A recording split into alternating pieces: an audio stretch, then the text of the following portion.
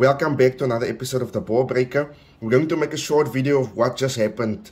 For the first time ever in international cricket, a player has been timed out. Angelo Mathews has been timed out while playing Bangladesh. Now, a lot of people can say this is against the spirit of the game, but let's look at what the rule book say.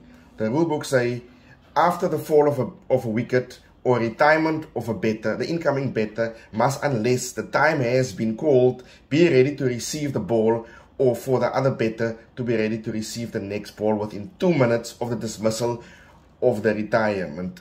So now we know there was an issue with the helmet of Angelo Mathews, and that's why he couldn't make that prescribed 2 minutes.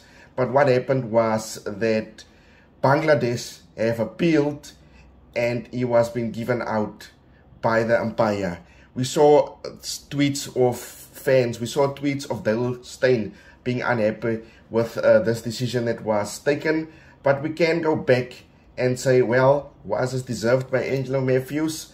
What have he done previously? So for those of you that don't know, 2014 England and Sri Lanka played, and one Angelo Mathews was captain at that time.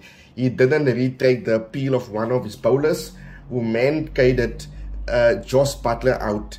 For those of you that don't know what man-caded means, at the non-striker's end, when the bowler's about to deliver a delivery, he can run out the batsman if he's not in his crease.